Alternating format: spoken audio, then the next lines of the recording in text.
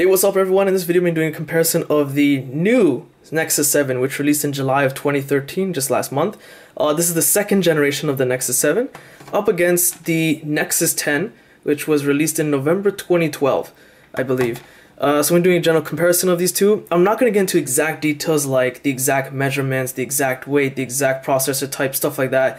If you want to see stuff like that, or perhaps a gaming demo, I have put those in separate videos. You can find those video links in the description below. Just simply expand the description below and then you'll find links to those videos. The reason I'm not doing it here is because we made this video about an hour long, okay? So this is just a general comparison of both tablets. The Nexus 7 is obviously significantly smaller. I mean, there's no secret about it. You can see it in plain sight, but it's also just common sense. And that's basically because the Nexus 7 has a 7-inch screen, whereas the Nexus 10 has a 10-inch screen. The Nexus 7 also has a slightly smaller bezel. On the top and the bottom, you'll notice that the bezel is big, but on the sides it's a lot smaller. Whereas the Nexus 10 has a huge screen, the bezel overall is just surprisingly thick. I'm not sure what is up with that, but on all edges it's a lot bigger. So there's no secret that the Nexus 7 is going to be smaller. But in terms of weight, now here's the thing, obviously the Nexus 10 is bound to be heavier, which is true. But the Nexus 10 feels double the weight. Despite the screen being 3 inches bigger, the weight is almost double the Nexus 7. The Nexus 7 is really light compared to the Nexus 10. Okay, so screen clarity is very important, and I just want to make one thing very clear. You guys are not going to get the full potential of either screen, mainly because the Nexus 10 resolution is too high for 1080p, and the Nexus 7, despite it being 1080p, and you guys watching this on 1080p on YouTube perhaps, YouTube compresses video quality, so you're not going to get the max potential of the Nexus 7 even if you're watching this in 1080p on YouTube. So basically you're going to have to see it in person. I can tell you that it's one of those things you just have to see in person and compare it, but I'll give you a rundown anyway. The Nexus 7 has a 1080p HD IPS screen with a PPI of 323 and a resolution of 1920 by 1200, whereas the Nexus 10 has an amazing screen resolution of 2560 by 1600, but it has a PPI of 300, so PPI is almost the same. The Nexus 10 is slightly less. Now here's the thing that's kind of weird. In one way, the Nexus 7 screen is better, and then vice versa, and here's why. In terms of movie watching, 1080p movies, both of them run fantastic, speed's fine. If you can find a decent video playing app on Google Play, they both run 1080p MKV files just fine. Here's the thing, when looking at pictures, the Nexus 10 is a little bit sharper. I can notice it with my own eyes. Again, it's one of those things you have to see in person. But the odd thing about it is that the Nexus 7 screen is slightly brighter. So both of the screens are at the same level right now, the brightness I mean. They're both at 3/4 up. But for some reason, the Nexus 10 screen isn't as bright as the Nexus 7. So both screens are fantastic. But the Nexus 10 is slightly sharper, whereas the Nexus 7 is slightly brighter. So both screens are great, but they do have their odd little cons against each other. So if you were to ask which screen is better, it's hard to say. I would probably say the Nexus 10. Despite it not being as bright as the Nexus 7, it's still good enough to see everything clearly, and sharpness is great on it, so I'm going to have to say the Nexus 10 screen is slightly better. In terms of RAM, both tablets have 2 gigs of RAM, so they're pretty equal there. The RAM is a tie. As for the processor, the Nexus 7 has a quad-core processor at 1.5 GHz from Qualcomm, with the GPU Adreno 320, whereas the Nexus 10 has a dual-core Exynos A15 processor clocked at 1.7 GHz with a GPU that is a Mali T604. Now, in terms of general responsiveness, despite the Nexus 10 having a dual-core processor, the architecture and design from Samsung's processor in here is really well done. So even though it's dual-core, it doesn't mean it's slow. Too many people that don't know what they're talking about think dual-core is just old technology. Yeah, it's a little bit slower, but depending on who makes it, it can be fantastic. So general responsiveness on both is pretty fantastic when browsing the web, large websites, opening up applications. They're both extremely responsive. There's no problem there. The key difference though in processing power is actually mainly due to the GPU difference. The Nexus 10 processor can outdo most of the iPads, I think even the new iPads, in terms of processor speed, but the GPU is where its weakness lies. The GPU in the Nexus 4 is better, and the processor is just slightly better as well. So gaming performance, there is a difference. So I decided to use the Dark Knight Rises game just as a general example to show you guys, just because the graphics are so ridiculously high on this game. The other thing is that you can't lower the graphics on this game. And you notice that the environment details are fantastic though. The Nexus 7 has next to no lag on this game. The outside environment with the raining details, it runs pretty smooth. Things are pretty good for the most part. So give you guys just a really quick comparison, despite me making gaming demos videos for each tablet. The Nexus 10, as I mentioned, isn't as good for gaming compared to the Nexus 7. Most games seem to run pretty fine. The extremely high graphic games like The Dark Knight Rises, which I'm playing for an example, is a bit more sluggish and harder to control at times. It's just, as you're seeing right there was a bit lag spike right there you just saw. It's just kind of hard to control at times because, you know, the environment details are just too high for the tablet, I guess, for it to handle, or probably the GPU. Alright, so cameras on tablets aren't that great to start with, but both of them have a 5 megapixel rear facing camera. One other key difference though is the Nexus 10 has a flash coupled with its rear camera, whereas the Nexus 7 has no flash, just simply the rear camera. As for the front-facing camera, the Nexus 7 has 1.2 megapixels. The front-facing on the Nexus 10 is 1.9 megapixels. Both rear cameras record at 1080p at 30 frames per second, and both front-facing cameras record at 720p at 30 frames per second. But overall speaking, the Nexus 7 rear and front camera is simply better, especially when it comes to the front-facing camera. The strange thing about the Nexus 10 is that it just zooms in way too much for some bizarre reason. So if you're trying to, like, you know, see yourself in the camera when you're doing maybe web chatting or something, it's not going to be that great of an experience for you guys.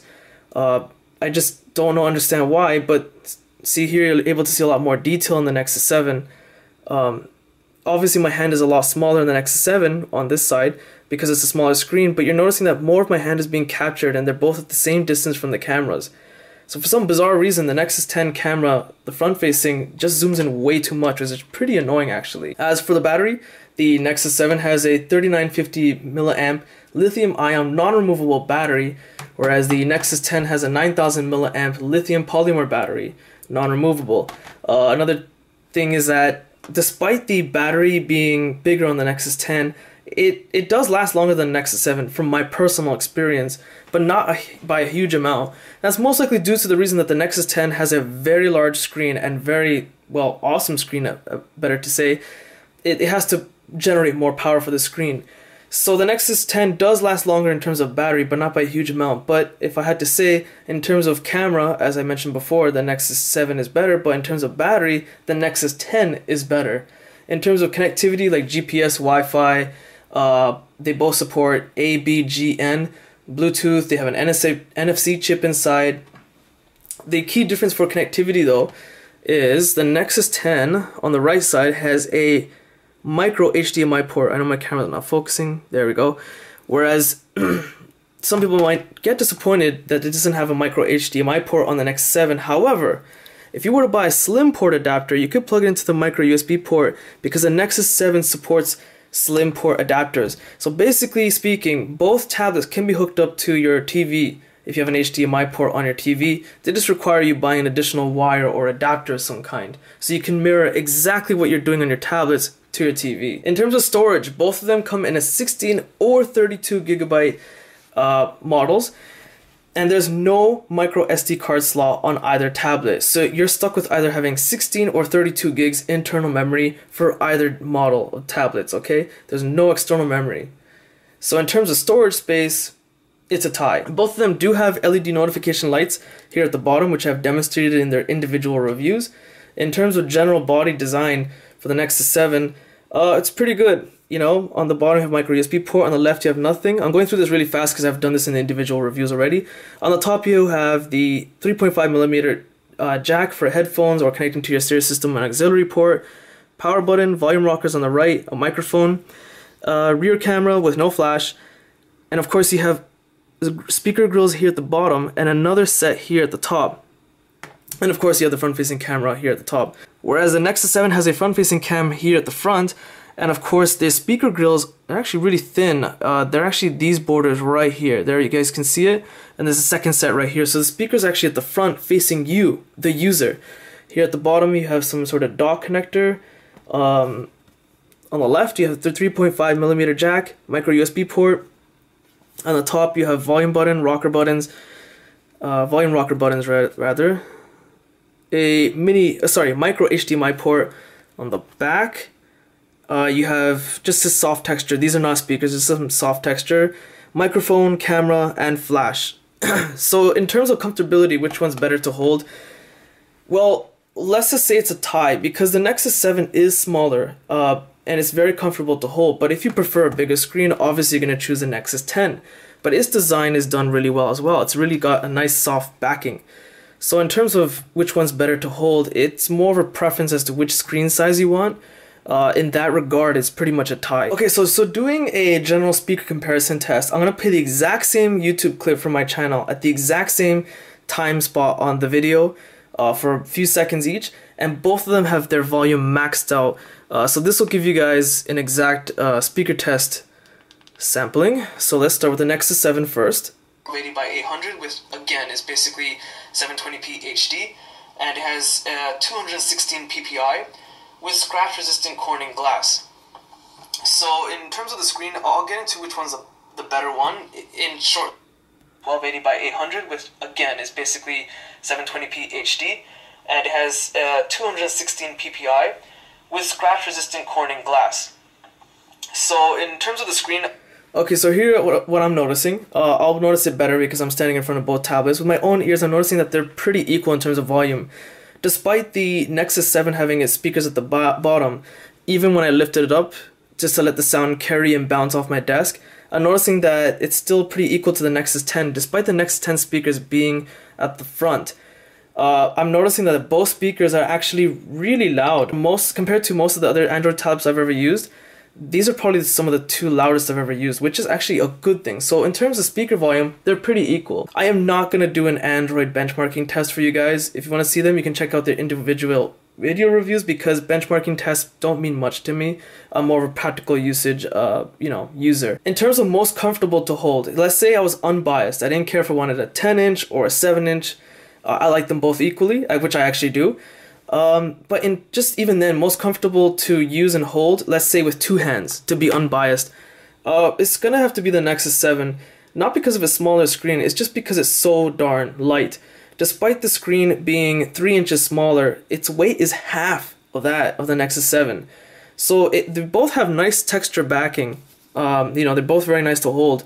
But it's just, to me, it's the weight difference that makes it a little bit better to hold the Nexus 7. If you were to ask me my personal opinion as to which one I would recommend you buy, this is my personal opinion, okay? So don't get too upset on my decision. I would have to say the Nexus 7. It's simply because I find that the 7-inch screen is pretty decent for e-reading, watching movies on the go, looking at pictures. Sure, it's not going to be as great as the Nexus 10 for looking at pictures or reading comics, but overall, I just find that the Nexus 10 is pretty decent for my taste. It's a lot more compact and portable, so if I'm ever on a plane or traveling, the Nexus 7 is just a lot easier and mobile to take around. So I really like the Nexus 7 better. Plus, you're getting a lot more better bang for buck. Its price point is a lot better than the Nexus 10. The Nexus 10 is a little bit pricey, but it all comes down to personal preference, so your decision might be different compared to mine. So that's my general comparison. Both tablets are superb. It just depends on your budget, because the Nexus 10 is pretty pricey and the Nexus 7 is a lot cheaper. And also just comes down to which screen size do you prefer. Some find the Nexus 7 too small, some find the Nexus 10 too big. So with that said, I hope you found this video useful. If you did, check out my website in the description below. Hit the like button, it does help. Subscribe, and thanks for watching.